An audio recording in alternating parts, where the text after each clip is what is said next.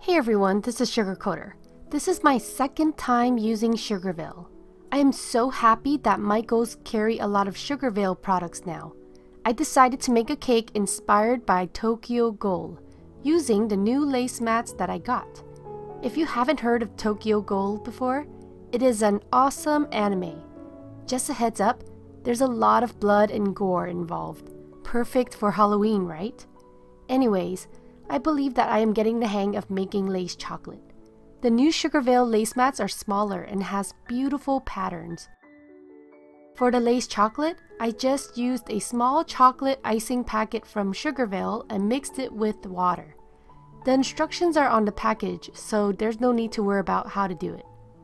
After I made the lace chocolate, I let it dry completely on a counter before attempting to remove it from the mat.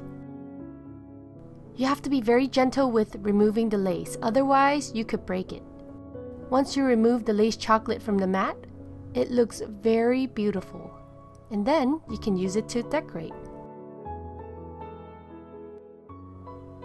So to make the buttercream roses, I used red American buttercream frosting. I still need to work on my rose piping skills. It is definitely one of those food arts that you have to practice to get better at it.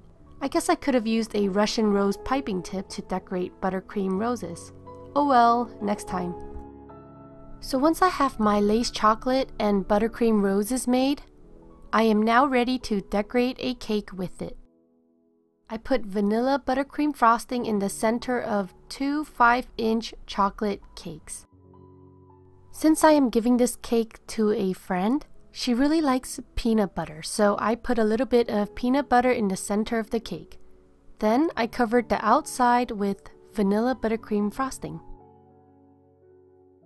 And because my frosting skills is subpar, I decided to cover the whole cake with powdered sugar.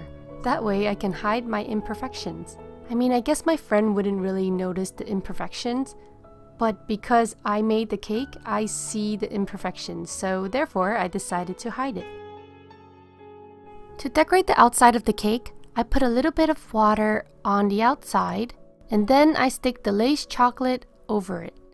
Make sure that you use a clean paintbrush just for food.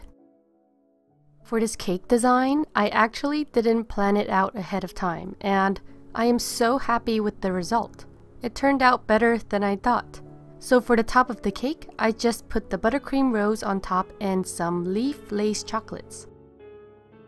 If you saw the anime Tokyo Ghoul before, what do you think about it? Please leave a comment.